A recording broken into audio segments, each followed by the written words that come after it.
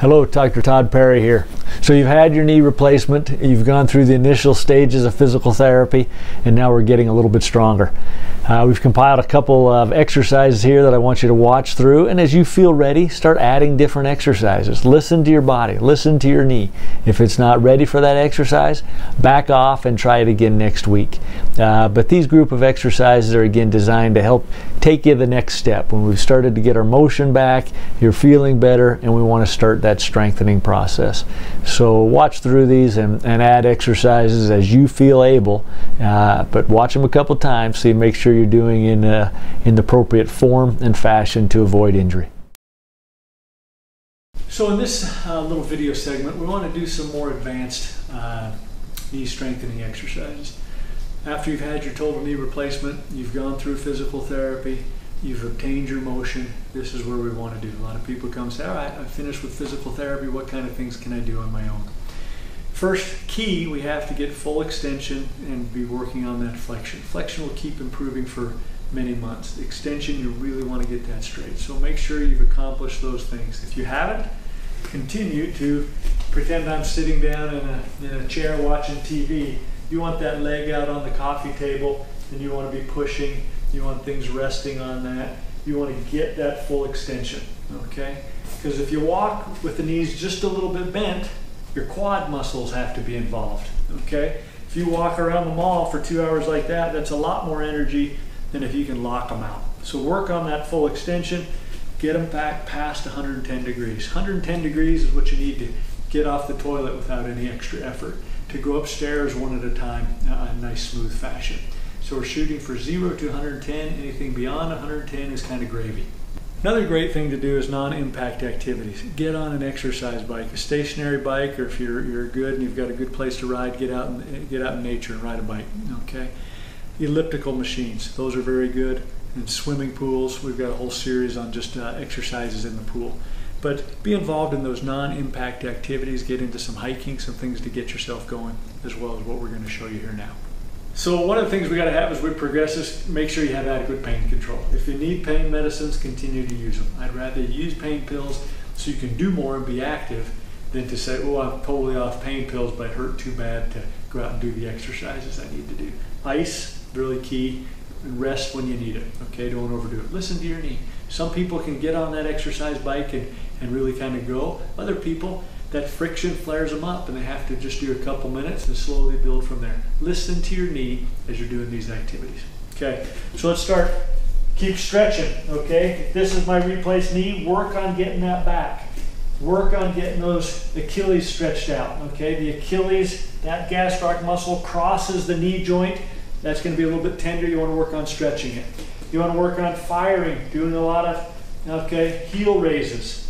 Get that calf muscle really firing. We want to get all the muscles above and below and surrounding that knee toned. So it's not just the quads that we need to worry about. We've got to get everything. We've got to get the glutes in there. We've got to get the adductor muscles that are pulling. We've got to get the muscles that support the knee. Everything's going to be important.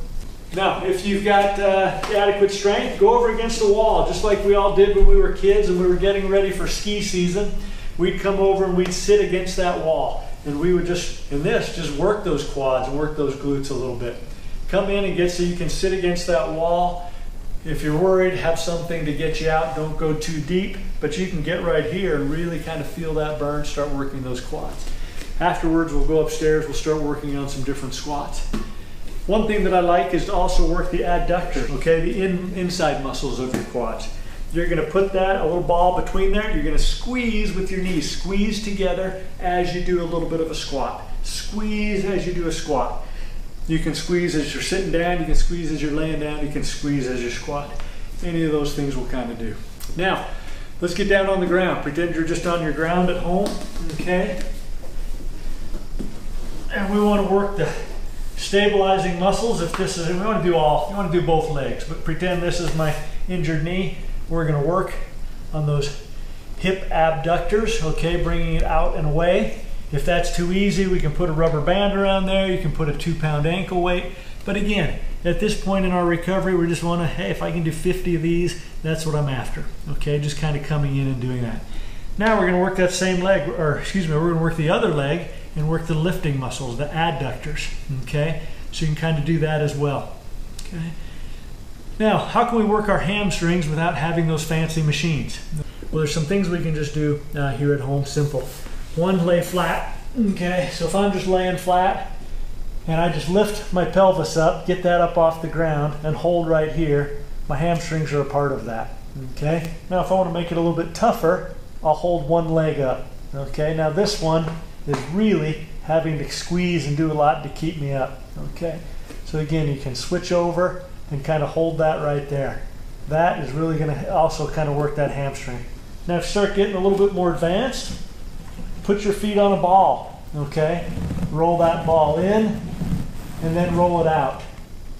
Roll it in and roll out. Use your hands to really stabilize you here and just kind of roll in through there, or again, just lift yourself up, hold that thing. You can alternate those legs, or you can just stand here with both legs, lift that up, rest for a while, lift that up and go again. Okay, you get up on your toes, kind of work those calf muscles as well during this process, but that'll help with the hamstrings. One other thing we can do for hamstrings while we're kind of down here is use our hamstrings to kind of tilt and pull us up right here, okay? I like to just get a very light kettlebell. Kind of keep your legs, knees just a little bit bent, but mostly we're going to hinge at that waist, boom, and flex on as we come on up in here, okay? Now we don't want to round our back like this. We want to keep the back straight and just pivot at the hip and come on up, okay? Pivot at the hip and come on up. And if you just get a 10-pound weight, I guarantee the first time you do that next day, you're really going to be quite sore in that hamstring. So those are some good things to just work on to stabilize here. Now let's go talk about some ways to work on our quads. Okay, so now we've completed the exercises down on the floor and some of the strengthening for our advanced knee replacement exercises. Now let's move over to the stairs. And first we can use those to stretch, continue to emphasize that we get that full extension and we're working on flexion, and then we'll work into some strengthening. So I like it where we have two things to hang on to, and that's why we came down here. I've got a crutch that I'm going to use as my one handrail because I only have a handrail on one side. And then I have a handrail on this side. Let's take this as my knee replacement side. I'm going to put that up, and if I can, I'll start off on the second step. Put your hand wherever you feel like that's going to give you the support, and work on a bend. Use your body weight to bend into that knee and kind of force some more flexion.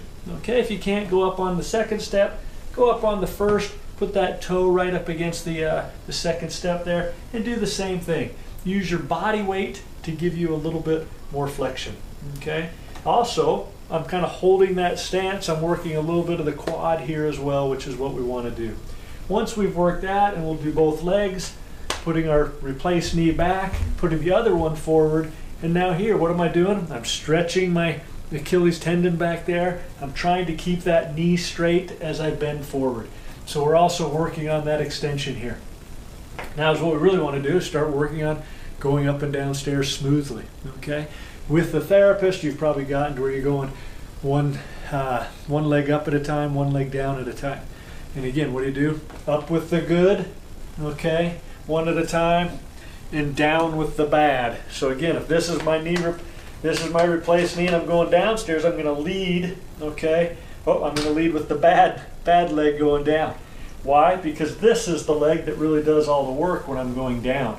So I lead down with my bad leg, okay? Down with my bad leg. Now, we want to go up and down smoothly, one step at a time. Let's start working on that. This is my replaced knee. I'm going to put it here. I am going to go up smoothly, okay?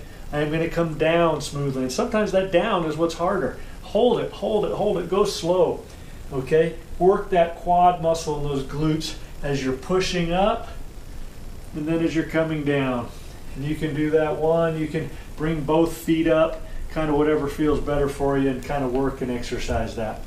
Okay, so that's a great way to do it. Another way to do it is kind of working sideways. And so I can face you. We'll kind of pretend this is my replaced knee. And I can work on it going sideways. Just pushing up right here and coming down. Okay? Just pushing up and then controlling, coming down slowly, slowly, slowly. I've got a cane, I've got something here, whatever's going to work for you for support, okay? That right there is really going to work that quad so that we can get to go up and down the stairs smoothly at one time. Okay, now we're going to move upstairs and work on some different squatting positions. So now we've moved up to where we have something we can grab onto. We've got a banister here, really solid. I like it because I can kind of cup that and I can use it to help pull me up if I need it. Now we're going to use our body weight just to work on some general squats, okay? So right here, we've got that to hold on to, go up and down. Now I'm going to move. Another place to do this is in the kitchen, okay? Everybody's got a kitchen sink that we can grab onto. So let's move in and try that. Okay, now we've moved into the kitchen. Everybody's got a kitchen sink. We can kind of cup our hands over, use it to help pull us up right here. Okay. Now again, we're using our body weight, which we all have at home. Okay, we don't need any special equipment to work on strengthening this replaced knee that we have right here. Okay. So get in front, feet about shoulder width, maybe just a hair wider. Get a good grip right here and start doing little mini squats. Really push off of your heels. You want to kind of sit into this and use your heels, pushing off your heels to do that squat. Okay. You can do them slow, you can try and pump off 10 of them pretty quick. Mix it up, okay? You want to mix that up. Now, I put this chair here. Good idea, just bring that here. You can sit right down and take a rest, okay? As we're building up. So you bring that chair in, you've got that option. Another thing I like is as you start getting more advanced, we all cheat when we put both legs on the ground. We are always going to use our stronger leg to do more of the work. If we can isolate our bad leg, that's the only way I think we truly focus on it. So when you get a little bit stronger, lift your bad leg up. You've got two hands on here for balance. Leave your lifted leg close to the ground to protect yourself and start doing that one at a time, okay? Just use just that leg. Even if you can only go down this far, okay, that really engages that quad. And when you're on one leg, it actually engages your hips and your gluteal muscles a little differently, works a different muscle than if I'm totally balanced, which is what we're after, stabilizing that whole leg. So get on one leg, same idea. Little single leg squats, whatever you can do. If you get so you can go way down, wonderful. If all you ever do is this, that's okay. You can also mix that up and you can do a little bit of a lunge, okay? One leg at a time, kind of coming forward. I can use my hands to push off if I need to. And we've got that to work on. We can work on just one leg balance, okay? Again, good thing to do. Just stand on that one leg, get your proprioception, you're knowing where you are in space, and just kind of work on that. I've got everything here to catch myself. But we've got to get so we can work on that balance as well. So those are some advanced things we can do to work on continuing to strengthen our quadriceps, our glutes, getting that leg back where we want it to be so that you can function normally and make that total knee last for you and get you back to pickleball, golf, all the things you want to do.